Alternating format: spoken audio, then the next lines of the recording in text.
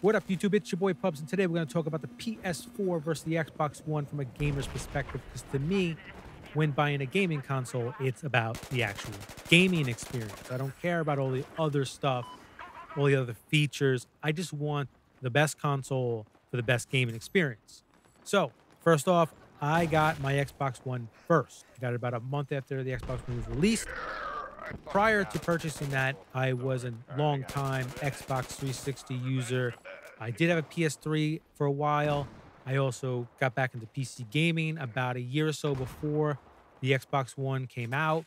But there was a big dilemma for me. I was thinking about going to the PS4 before I ever got the Xbox One. So why did I choose the Xbox One? Well, because that's where all my friends were. That's where I gamed for years, was on Xbox. So it kind of made, the transition a lot easier. Where if I was to go to PS1, if I was going to go to PS4, it was a whole new start for me. So yeah, so why did I end up getting a PS4 at some point? Well, honestly, Call of Duty. Call of Duty went to the PS4 as its exclusive type of platform for its DLC and who they cater to. And I could tell you, I have a theory that whoever gets these exclusive rights for platform as far as like the DLC goes, it always seems that not only, do you get the early releases, but the devs also cater to you. They make sure the game runs a lot better than that other console. I swear, especially with Call of Duty, I think it's not just theory. I think it's the way they operate. I think it's like, you give us this fat check to get the exclusive rights to the DLC, and we'll make sure that your version runs a little better than the other guys. How does it sound to you? That's my theory, but I actually think it's true. So anyway, so here I am. I have both consoles. And yeah, what do you want? What do you want to know? You want to know which one do I think is actually better for gamers, right? The gaming console gives you the best gaming experience. Well, it's easy. Hands down, it's the PS4. Now, I could easily say, well, sure, it's a stronger system. It was designed for gaming, you play in a game like Black Ops 3, which has an exclusive deal with, PS4, PlayStation. So of course, you think they're going to cater to them, which I think they do.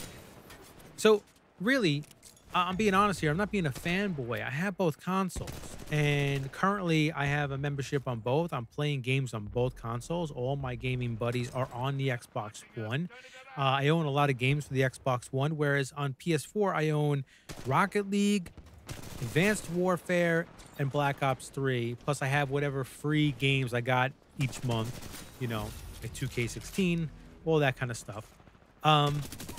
But I have more games that I like to play on the Xbox One. I have Battlefield 4, I have Hardline, I have a shit ton of CODs for Xbox One, plus some of the backwards compatibility now.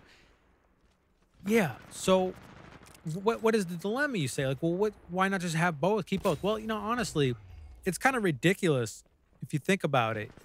Unless you have a lot of free time to play games on both consoles and a lot of extra money just to waste, where you have to think about it, like you're going to pay for yearly memberships that you're not going to use for a good chunk of the time on a certain console, because you're going to buy a game. Let's just say you buy a game and you love the game, right? And you grind that game out for a month or two straight. You're going to be playing that on one console. That means you just threw away money on the other console because you have a membership.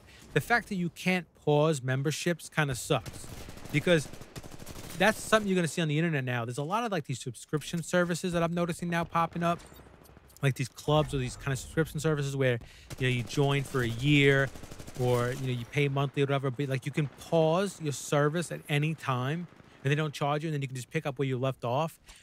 I think we need that when it comes to gaming. We need to be able to pause our service, our memberships. When you go on vacation, you're gone for a week or two. I want to pause my service. Why should I not, be able to pause that, right? Especially because they keep jacking up the prices. But I'm getting off my point here. So, what console's better for gaming? I'm getting off topic here. What console's better for gaming? Obviously, it's the PS4. Call me a fanboy, call me whatever you like. When it comes to actual gaming, when it comes to actually getting the system booted up, getting in games, playing, the way the system performs with games, how simplistic the dashboard is. The PS4, hands down. Everything is so streamlined on that system that even with all the added features to like bring it a little more in line with what the Xbox One offers as far as like the extras, all the entertainment bullshit, the apps, it's still so fast. It's so much faster to me. It's so much faster than the Xbox One dashboard. You know, when I jump between the two consoles, that's one of the things I notice right away is how much more fluid the PS4 dashboard is compared to the Xbox One dashboard. Even with all the improvements the Xbox One has made since its release, it still hasn't caught up. And now with the 4.0 operating system coming out for the PS4, I'm in the beta. I can tell you that it does seem even faster than it already was, which was already faster than the Xbox One. They did a little color tweaking on the dashboard.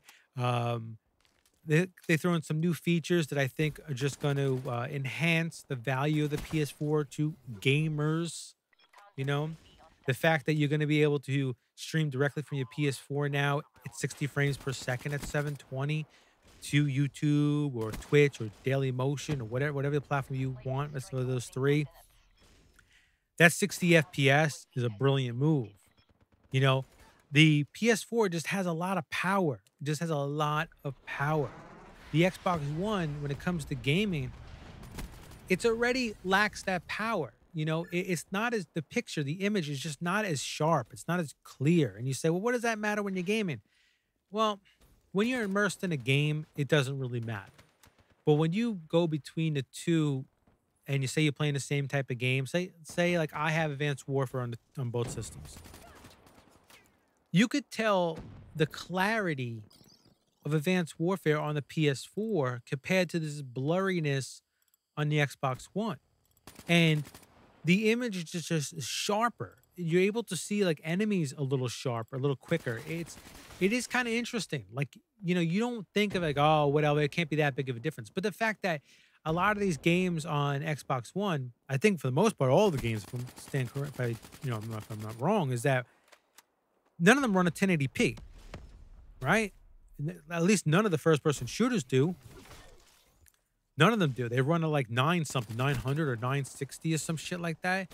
Whereas the PS4 is giving you, for the most part, most games are in 1080p. So, you know, you're not getting any stupid upscaling. You know, it's the way the game was meant to be experienced. You know, and I'm not going to get into the debate. This debate has nothing to do with PC because we're not going to go there. But so what am I rambling on about? If you're a gamer and your whole goal is the best gaming experience, I'm not being a fanboy here. I own both consoles. It's the PS4. Especially if you're into Call of Duty now, the fact that they have these exclusive deal with PlayStation, they obviously cater to the PlayStation network to make sure the game runs the most efficient. And also, too, here's a big one. Here is a big one. When it comes down to player base of no matter what game it is, if it's a cross-platform game, not cross-platform, but if the game is available on both platforms, being PS4 or Xbox One, the player base, the overall player base for those games is much higher on the PS4. Now, one caveat to that is that the global player base for PS4, yes, is higher than Xbox One because they sold more units. But when it comes to North America, it's about even. No, when it comes to North America, the amount of people playing a particular game is pretty much even between Xbox and PS4. I'll just say that, all right? PS4 is really not region locked, whereas Xbox does kind of lock regions, which for certain games, you can kind of see the benefit of being region locked versus not being region locked. But that's where something like the NetDuma comes in handy, I think. And I'm going to be making a video about the NetDuma and why I think the NetDuma is great. I don't know if this video really helped you guys at all, really, because I just rambled on about why I think the PS4 is just a better gaming platform for gamers, because that's why I bought a gaming console, not an entertainment console. Anyway, I'm your boy PUBzZz. Get what console, whatever console you like, whatever one. If you're a person that wants a multi-purpose console and you got to have a multi-reason why you're spending X amount of dollars, just can't be on gaming, then the Xbox One is for you. But if you want a fluid gaming experience, which is built for gaming, it's a more powerful system, the PS4 is for you. Anyway, I'm your boy PUBzZz. I rambled on long enough. I hope you liked this video. Peace. Until next time, I'm out.